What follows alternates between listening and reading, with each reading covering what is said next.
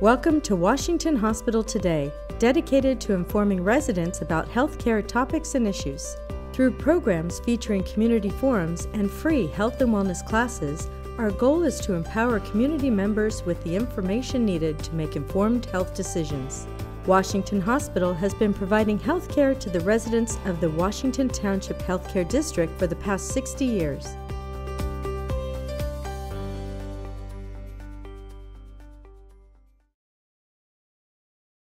Today's presenter is Dr. Victoria Leiphart. She is board certified in obstetrics and gynecology. Thank you. You probably wonder why a gynecologist is talking about gut health. I have a special interest in wellness. I'm a member of the American College of Lifestyle Medicine, which is using nutrition and exercise and lifestyle change to prevent disease and to treat disease. And this is one of my favorite topics. And my poor family, when we're sitting at the dinner table, I'm sitting there and talking about what the effect of what we're eating on our gut bacteria. So I am mostly going to talk about gut bacteria, and I'll talk a little bit about bacteria in the rest of your body, but mostly I'm talking about your large intestine, which is where most of your bacteria is. There is a growing body of research on not just your gut, but all of the bacteria and viruses and parasites that you carry in your body. And your microbiome is all of those microbes that live on and in your body. And most, like I said, are found in the intestine. Actually, the term microbiome means the genes of those bacteria, and microbiota means the actual bugs. But I'm going to use microbiome throughout because that's how it's typically used in most literature. There are a lot of projects this is very early days, but there are a lot of projects to study this. Now that we've got the Human Genome Project, where we're looking at human genes, there are a couple of groups that are looking at this. There's a huge human microbiome project and a huge American gut project. And these involve many universities and the federal government. And these are huge projects, and lots of information is coming over the next 5, 10, 15 years. You have about 10 trillion cells of your human cells. You have 100 trillion bacterial cells and viral cells. I'm going to use bacteria, but when I say that, I'm including all the other things as well. You have about 10 times as many microbial cells in your body as you do human cells. And that whole mass of microbial cells adds up to about 3 pounds. That's about the same weight as your brain, thereabouts. We have 20,000 human genes. If you look at the people next to you, we share the same genes with 99.9% of our fellow humans. So we may all look different, we may identify differently, but for the most part, we are remarkably similar genetically. So you've got 20,000 human genes. In your body, you've got 20 million microbial genes. And from person to person, we only share about 10% of that microbial DNA. So any two people will have 10% of the same microbes and about 90% will be different. So there's much more diversity and a much larger number of genes in our microbial population than in our population of human cells. So really, we're just like vehicles for this microbial universe. And the universe is very complex, and we're just starting to learn the makeup of some of those microbes. We are born with no bacteria. There's no bacteria in the uterus. And we are colonized very quickly at birth. If you're born by vaginal delivery, you're colonized by different bacteria than if you're born by cesarean. If you're born by cesarean, you're mostly colonized with skin bacteria. And if you look long term at children born by cesarean versus vaginal delivery, they have a higher rate of asthma and allergy, of autoimmune disease such as lupus and rheumatoid arthritis, and more frequent ear infections, and a higher rate of obesity. So if you're born by cesarean, you have a higher rate of all these conditions. There have been very limited studies, and there's a pretty busy hippy-dippy practice of taking a Q-tip and swabbing vaginal bacteria and then swabbing it on the nose and mouth of your newborn if your child's born by cesarean. So far, there's no data that colonizes the baby with vaginal bacteria and reduces the risk of these conditions. You also get most of your bacterial, you create your bacterial environment mostly in that first 2 years of life. And if you're exposed to a lot of bacteria, you have a more complex, more diverse microbiome. So, and that's associated with lower rates of asthma and fewer allergies. So farm kids have fewer allergies than city kids. And, my sister's mother-in-law used to say that you don't get normal brain development unless you eat a pound of dirt by your first birthday. And there is some evidence to support that playing in the dirt is good for your microbiome. We know that there are other conditions that have different microbiome. Autistic children have a different biome than more neurotypical children. We don't know whether the abnormal bacteria increases the risk of autistic behavior or whether there's something about being autistic that alters your gut bacteria. It's kind of a chicken or egg thing. We know that there's a link, but there's no evidence of causation either way. We just don't know. I'm going to touch briefly on non-colon microbes. Your hand bacteria are as individual to you as a fingerprint, and no amount of hand washing completely eliminates them. And your left and right hand have completely different microbial environments. And they did this by swabbing keyboards. And the spacer bar kind of blends from, left hand to right hand, and the other fingers are very distinct. You wonder how they get grants for this, right?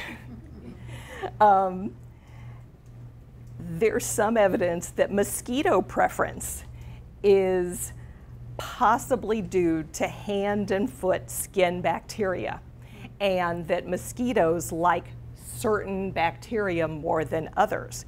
And there is very early days research to see if this can be used as a malaria treatment, as a malaria prevention, to do something that will alter the bacteria on your hands to a more favorable anti-malarial profile. And again, early days. If you consume more sugar and simple carbohydrates, we all know that we get more cavities, right? That's from strep mutans. That's the bacteria that's most associated with dental caries, with cavities. And most oral bacteria, though, are healthy. They actually keep your mouth in balance. They help prevent cavities. So there's a growing push in dental health away from alcohol-based mouthwashes, which kill off all your normal healthy bacteria that should be there, and toward just flossing and mechanical removal of bacteria, and for non-alcohol based mouthwash that does not kill off your good bacteria. Smokers have different gut bacteria. Again, we don't know cause or effect. H. pylori. This was radical. H. pylori is a bacteria that is associated with stomach ulcers. Now, for years, we all believed that stomach ulcers were caused by stress. It was caused by too much stomach acid. It was caused by having a type A personality. And when the first researcher to isolate this bacteria that grows in that acidic stomach environment first postulated that this was related to stomach ulcers, no one believed him, because it just went against everything we had ever known about stomach ulcers and believed about stomach ulcers. So he won the Nobel Prize for this discovery by experimenting on himself. He had no H. pylori in his stomach. He drank a big vial of H. pylori, infected his stomach, had endoscopy that confirmed he had a stomach ulcer, then took antibiotics, eradicated the H. pylori, and his ulcer went away. And he won the Nobel Prize for that, because this, like I said, was a completely radical idea. That is not the entire story. Half of us have H. pylori in our stomachs, and half of us obviously don't have stomach ulcers. So it is the presence of H. pylori plus something else that gives you gastritis and stomach ulcers and all of that. But it has become standard in people who have, gastritis that just is difficult to treat, to evaluate them for H. pylori and treat them if it is found. Gut bacteria live mostly in the large intestine. We have very small numbers in the small intestine. I'm going to address that with my next slide. We all have heard of E. coli. We all know that that's gut bacteria. That is just because it's the easiest to grow in the lab. And in fact, it's the bacteria most studied in research trials and that sort of thing, because it is so easy to grow. However, it actually accounts for only 1% of gut bacteria. Most of the microbes that live in our intestine cannot be grown in the lab. And the reason that this has exploded only recently, this research, is because you needed DNA gene sequencing to be able to do it. So the same kind of complex, chop up lots of cells and look for little sequences of DNA that takes massive computer power, the same kind of thing that's being done with the Human Genome Project, that is now being done for the gut microbiome, because most of these things we can't grow. So we are identifying them by their DNA. Most nutrients are absorbed in the small intestine, and most water is absorbed in the large intestine. The microbes in the large intestine ferment fiber, which is not absorbed, and their major product that they produce is short-chain fatty acids. And these have a healing and therapeutic effect on the gut. When you don't have enough fiber, you don't have enough of those fatty acids, then you can get what's called leaky gut. You get little gaps between the cells, and you don't get that barrier between your intestines and the rest of your body. The gut bacteria of different populations is different. In the US and Europe, it is mostly Bacteroides. That's associated with a higher meat, higher fat diet. In populations that eat a lot of grains, a lot of vegetables, and are vegetarian, you will see more firmicutes. You don't have to remember those names. You will not be tested on this. I just want to say that there's different populations in different groups. And we at this point don't know what is the ideal gut bacterial population. We know that runners and athletes look different than the rest of us. We know that vegetarians who eat a whole food diet look different than vegetarians who eat McDonald's and drink Coke all day. And we don't know really yet what's an ideal bacterial composition. We also know that people who have ulcerative colitis, people who have Crohn's disease, have different bacteria. We do not know whether it's their underlying bowel disorder that causes the shift, or whether the shift causes them to have inflammatory bowel disease. So are you getting the sense that we know very little about this? This is all, we're just learning. I'm going to briefly talk about SIBO. I just put this slide in because I'm hearing more about it from my patients. That is overgrowth of bacteria in the small intestine.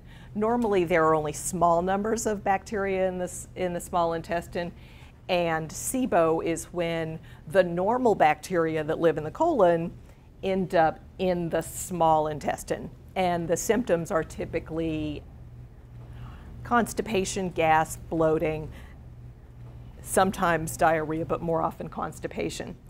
There are several things that predispose you to SIBO. Anything that slows transit, that gives you reduced motility, will increase the risk of things kind of backing up and bacteria tracking up instead of out the way they should. And so if you've got abnormal anatomy, if you've had a Roux-en-Y gastroplasty where your stomach has been stapled and rerouted, if you have diabetes, some people with diabetes, especially if they've had it for a long time, have slowed motility. Things move through more slowly. If you've had prior abdominal surgery and you have scar tissue, things may move through more slowly. Some medications can cause that as well, such as narcotics.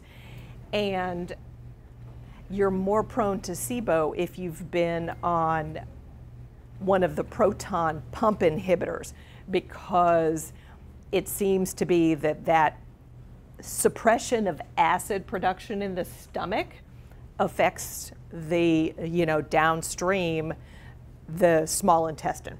So if you've been on Prevacid, Protonix, Prilosec, that class of drugs, your risk, especially if short-term is not going to increase your risk, but if you are taking it long-term, especially if you are taking it for months or years at a time, that increases your risk of SIBO. There's an antibiotic that's hideously expensive that has been FDA approved for irritable bowel syndrome with diarrhea. It also works well for SIBO, but it's not FDA approved for that, so sometimes getting insurance coverage for that can be problematic. Like I said, allergies and asthma are are clearly related to especially childhood exposure. If you have a dog when you're an infant, you have a reduced risk of asthma and eczema. But if you get your first dog when you're a teenager, you have an increased risk of those things. So there's a window to be exposed to these things. So you want to let your toddlers play in the dirt and let the dog lick their face and all those things. It's good for your kids because, and having siblings also reduces your risk. If you have older siblings, your risk of allergy and asthma is lower.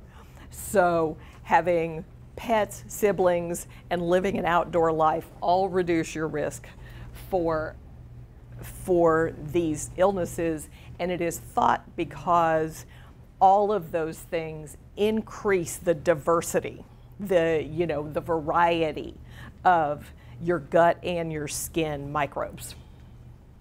This is what I find the most fascinating.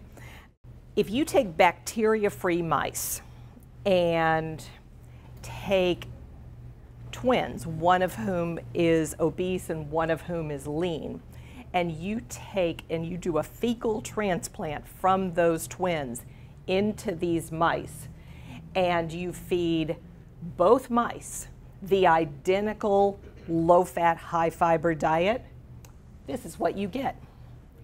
The mouse that is exposed to the fecal bacteria of the obese twin becomes obese, and the mouse that is exposed to the leaner twin remains lean. This is fascinating. Yeah. Some mice are genetically prone to obesity, and when you give their fecal material to normal weight, genetically normal mice, the normal mice have a shift in gut bacteria toward that seen in typically obese mice, and they also get fat. We know that metabolic syndrome, which is having a high rate of, an increased risk for obesity, hypertension, carrying your weight centrally through the middle, we call that metabolic syndrome. It is associated with a higher rate of Bacteroides and other bacteria that we see in these obese rodents. But so far, nobody has done fecal transplants in humans to try to make us thinner. There is one approved use of fecal transplants. There's a severe bacterial infection called Clostridium difficile, C. diff, and it causes intractable diarrhea, and it is difficult to treat with antibiotics. And so for people who are unresponsive to antibiotics and have severe diarrhea from C. diff, you can actually do human fecal transplants, and it instantly, it's like a miracle, resolves the diarrhea in people who've had months of diarrhea. So I like this. So do you think that's contagious? Of course we think, of course not. But maybe. Maybe. I think this is really interesting. Mice that are fed sucralose or saccharin become diabetic. Mice that are fed sugar do not become diabetic. 5 days of saccharin given to people shifted their blood tests into the pre-diabetic range. They took people who had completely normal blood sugar and gave them saccharin for 5 days. And they shifted into the pre-diabetic range because we have known for many years that people who drink diet soda have the exact same rate of obesity and diabetes as people who drink sugar soda, which makes no sense at all because You know, if you're consuming more calories, more sugar, why should you not? Why should you gain weight? Why should you become diabetic? And this may be the reason that you are more likely to become diabetic if you consume artificial sweeteners. And interestingly, the only people who developed pre-diabetes were the people who had a shift in their gut bacteria. If you did not have a shift in your gut bacteria, you did not become pre-diabetic. And this is a very small study. I mean, very small. And it's one of the few studies that has been done on humans. And most of the data that I've talked about is rat data. Altered immunity. A short-term high-fat diet given to mice increases their susceptibility to infection. And we know that human beings are more likely to have autoimmune disease if they have a less diverse gut bacteria. So if you have Crohn's, ulcerative colitis, rheumatoid arthritis, MS, all of these autoimmune disorders, not all of which are gut disorders, we know that your gut bacteria show fewer different species.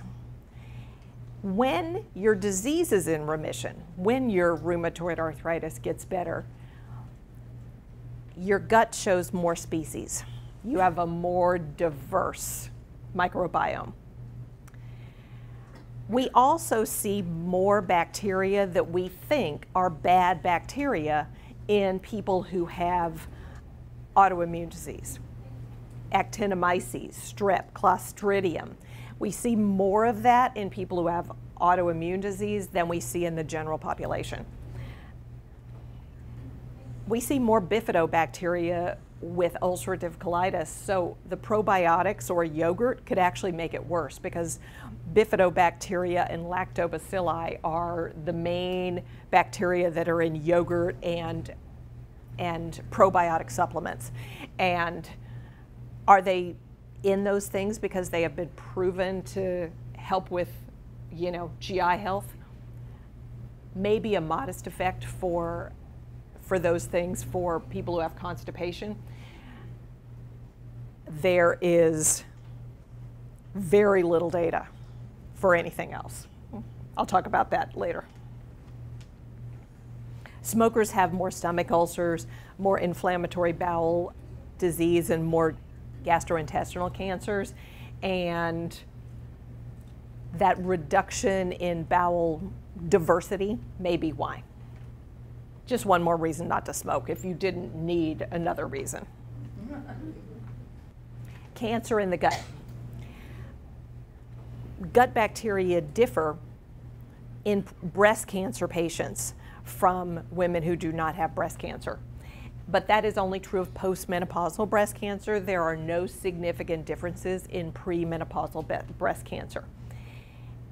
This may be due to a bacterial shift that promotes a higher level of estrogen in postmenopausal women who have breast cancer.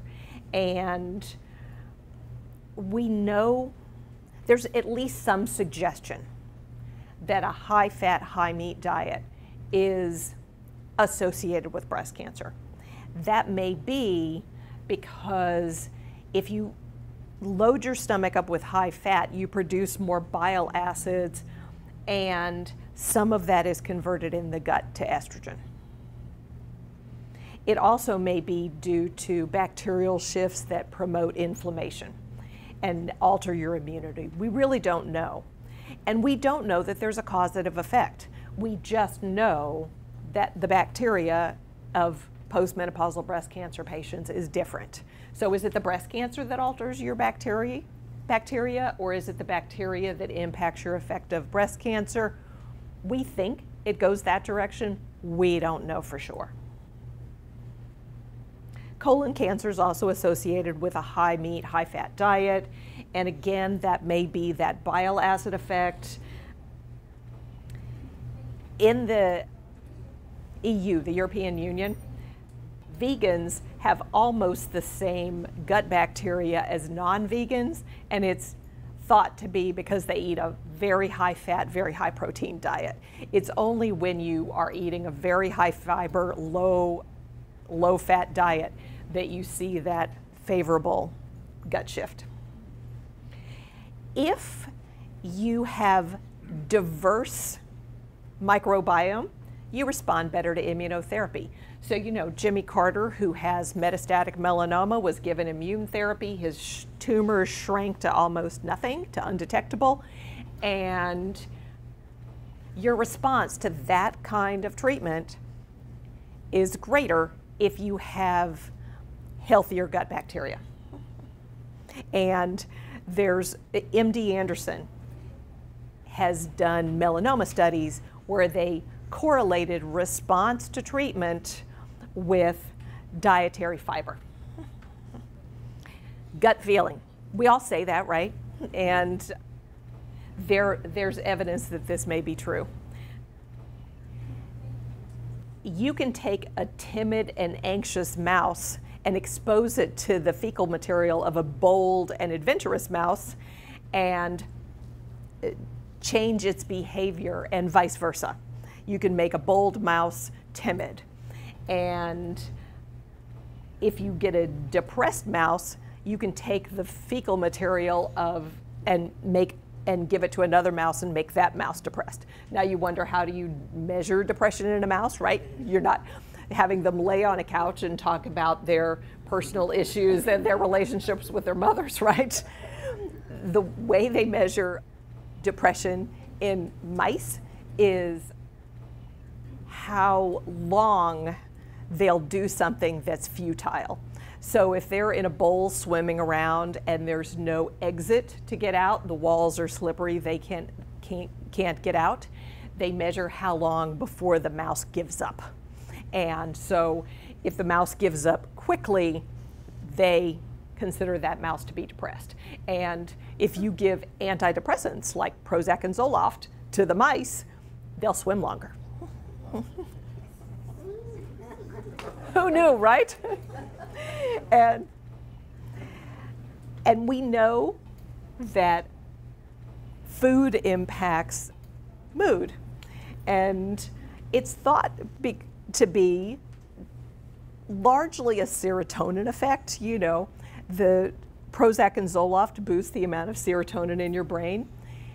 90% of the serotonin in your body comes from your gut bacteria. It is not made in the rest of your body in substantial amounts. It is your gut bacteria that are making your serotonin. And we know that food has an impact on mood, but there's growing evidence that it may be a bacterial effect. Cookies and cake make you feel better in the moment, but you feel worse several hours later, and you have mild depressive symptoms for about 2 days afterwards. And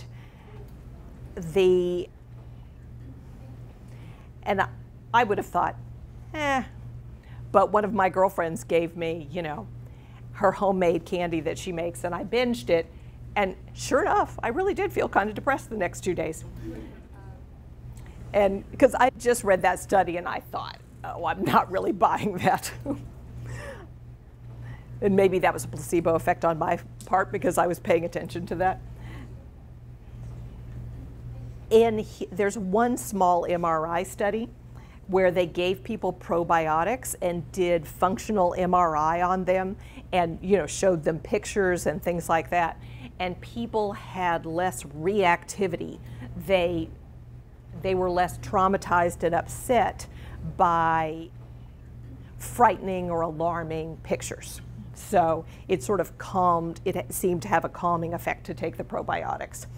And there's even smaller studies to suggest that probiotics may be beneficial for mild depression. But I'm going to talk about probiotics later, and I'll give you my take on probiotics. So there's, as this information has exploded, it is spread out into, out from the medical literature and out into literature available for the general population. And there are dozens of diet books on how to change your microbiome. Dozens. None of them have any science behind them. They are theoretically reasons that should improve your gut bacteria, but the science is not there. There's very little human data on diet. It's no surprise that, French fries are bad, and yogurt, because it has natural probiotics, maybe is good, and maybe nuts, maybe a few other things like that. Bifidobacteria and lactobacilli, like I said, are found in yogurt and kefir and that sort of thing. And they are both lower in the guts of obese people, and both of these seem to lower inflammation, improve your short-chain fatty acids, like I talked about before. And so maybe I'm sort of a fan of not taking pills for things, that you should just eat real food. And so if you're going to do something to, impact your microbiome, I'll talk about fiber and that sort of thing, but do it with yogurt and kefir and things like that, where you're not going to overdose on bacteria that is going to, cause an adverse shift. Speaking of how rapid this happens, if you eat basically meat and cheese for 5 days, you get rapid weight loss. I mean, we know that with the Atkins diet, right? And you also get a rapid shift to adverse gut bacteria. Sadly, 5 days of a whole food vegan diet causes just a little bit of change. And you probably need long-term change, dietary change, to shift to more favorable bacteria. So it's very easy and very fast to shift your bacteria in an adverse direction, and takes a lot longer and it's harder to shift in a more favorable direction. And I just did my colonoscopy, which everybody should be doing if you're not up to date with your colonoscopy. And I did a 3-day low fiber diet, which was, meat and cheese and bread. Ugh, I felt terrible. And I'm sure my gut bacteria were not happy, but my mood was certainly not. I felt lethargic, I felt kind of depressed, and as soon as I went back to my normal diet, I felt fine. So I'm a believer that this is a rapid shift. Should you be taking probiotics? Because all of this sounds fabulous. Like, if you could shift your bacteria in a favorable direction, you could, treat your obesity and your diabetes and everything else. But there are no FDA approved medical claims for probiotics. And the definition of a probiotic is live bacteria given for some health benefit. Like I said, it's typically what grows easily. Supplements in this country are regulated as food, not as drugs. So if you're taking a prescription drug, it has to contain what it says it contains, not contain any kind of adulterants, and it has to be within some narrow range. Typically, it contains between 95% and 105% of what it states that it does. So that's what you get if you've got a prescription drug. Supplements, on the other hand, are regulated as food. They only have to be proven not toxic. And they're not supposed to have adulterants in them, although they oftentimes do. They do not have to contain what they say they do. They do not have to contain the amount that they say they do. And if you go to supplement manufacturing facilities, they're periodically inspected, but not as often as drug manufacturers. 70% of them fail the inspection. And a third of what you buy as supplements have no active ingredient. None.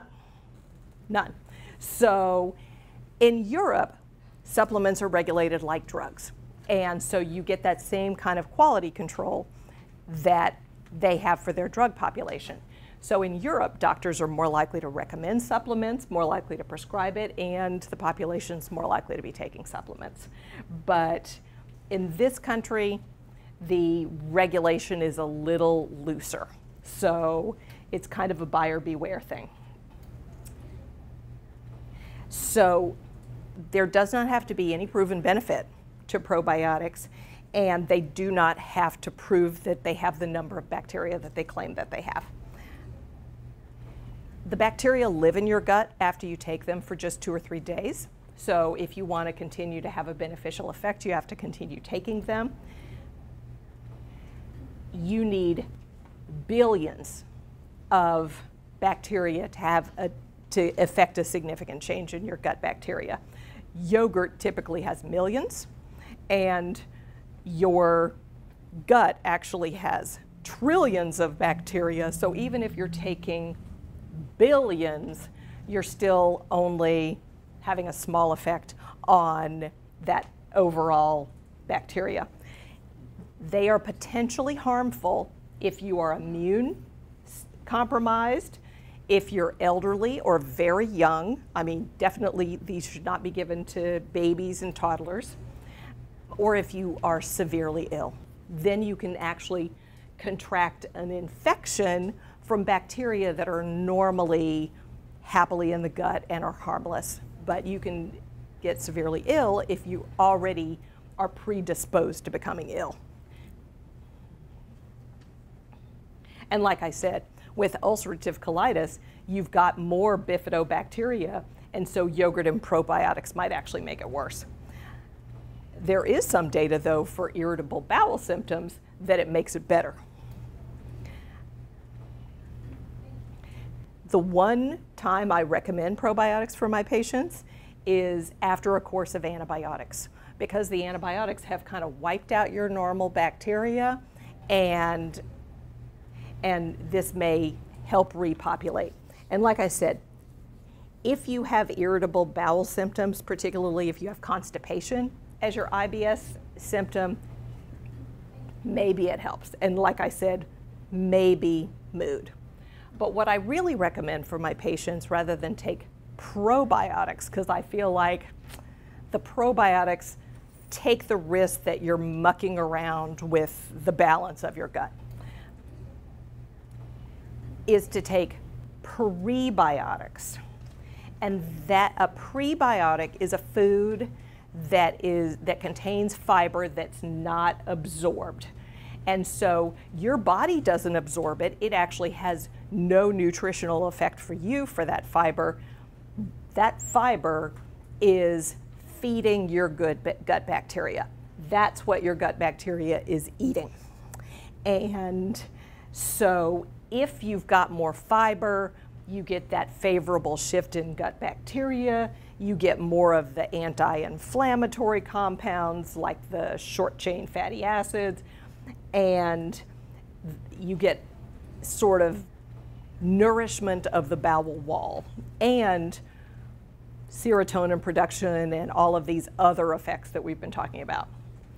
And this is the most important lesson of the day, because it is the one way that you can alter your gut microbiome for the long term. Because you can alter it for the short term by taking probiotics, by taking antibiotics, by taking all those things. But this is the one thing you can do that really long term will shift your gut bacteria in the favorable range. And what contains fiber? It's pretty straightforward. More beans and lentils, more veggies, more fruit. Garlic and onions are good. Your gut bacteria loves garlic and onions. There are prebiotic supplements, and there's not much data to support those. Although sometimes if you have constipation, taking a fiber supplement can be helpful. It also may help with Crohn's disease and maybe insulin resistance and prediabetes. This is what you want to avoid: antibiotics. Large doses of antibiotics kill bacteria. That's why we typically take it if we've got a bacterial infection. But low doses given chronically allow bacteria to become resistant. And so we are always worried that if we're giving people frequent courses of antibiotics or prolonged courses of antibiotics, that the bacteria will mutate and become resistant to those antibiotics. Even if you never take an antibiotic, if you are not vegan, you are exposed to a lot of antibiotics. 70% of antibiotic use in this country is meat, dairy products, and it is used to fatten livestock in the US. And so it has been illegal in the European Union to use antibiotics to fatten livestock since 2006. But Americans, the FDA has prioritized cheap food over quality food. Europeans pay more for their food, but they have a safer food supply. They're not exposed to antibiotics in their meat. It's illegal to sell chicken and eggs that contain salmonella. That's not illegal in this country. It's why you need to cook chicken and eggs thoroughly, because almost all of the commercial chicken and eggs are contaminated with salmonella in this country. And we do have a cheaper food supply. We do have ready availability for food, but we spend less money on food than other countries because the FDA has prioritized inexpensive food.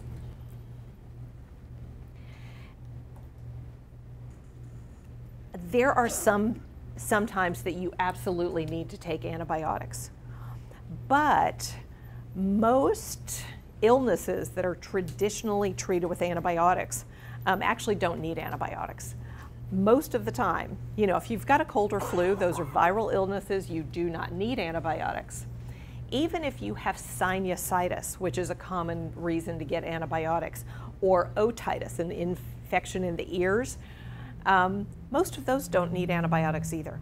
And most of those will get better on their own. Even cystitis, bladder infections, will sometimes get better without antibiotics.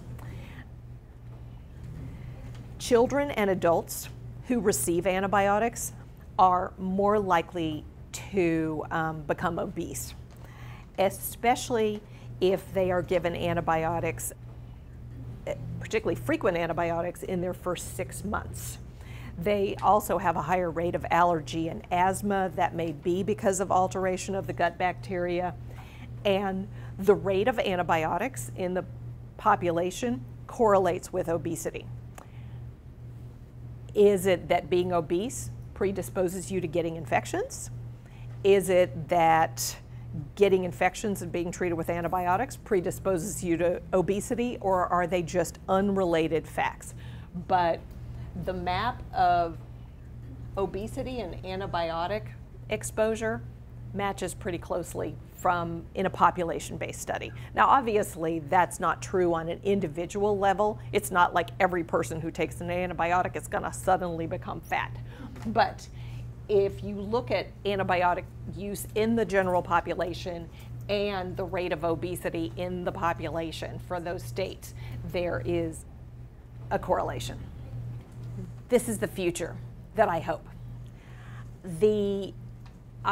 I think that 5, 10, 15 years from now, we will have, I hope, targeted, FDA-approved pro and prebiotics for mood disorders, autoimmune disease, irritable bowel disease, and inflammatory bowel disease.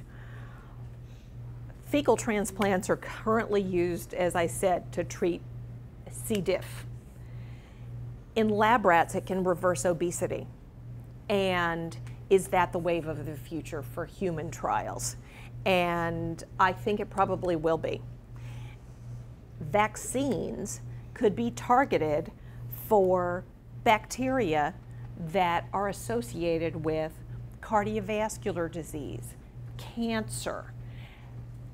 We already have 2 vaccines for cancer, the hepatitis B vaccine and the HPV vaccine. Both reduce the rate of cancer in the population. We may be able to come up with vaccines that will treat some of these disorders. As I've said, there's very little human data. This is mostly, we are starting to just study the microbiomes of different populations. This is technology that is only recently available because of gene sequencing, and most of the data, most of the studies on altering your gut microbiome have been done on rats. And so this is very promising, but I do not recommend that you go out and just start taking probiotics, and it's a little late for most of us to play in the dirt and alter our immunity. Maybe we can, but you know, the best way to shift your gut bacteria is what you should do anyway for your risk of cancer and cardiovascular disease, for your mood, for your energy, for your sense of well-being, is eat more fruits and vegetables. And I'm not saying never eat meat. I am saying that it should be a less daily part of your diet, and that your diet should be heavily focused on beans, lentils, fruit, vegetables.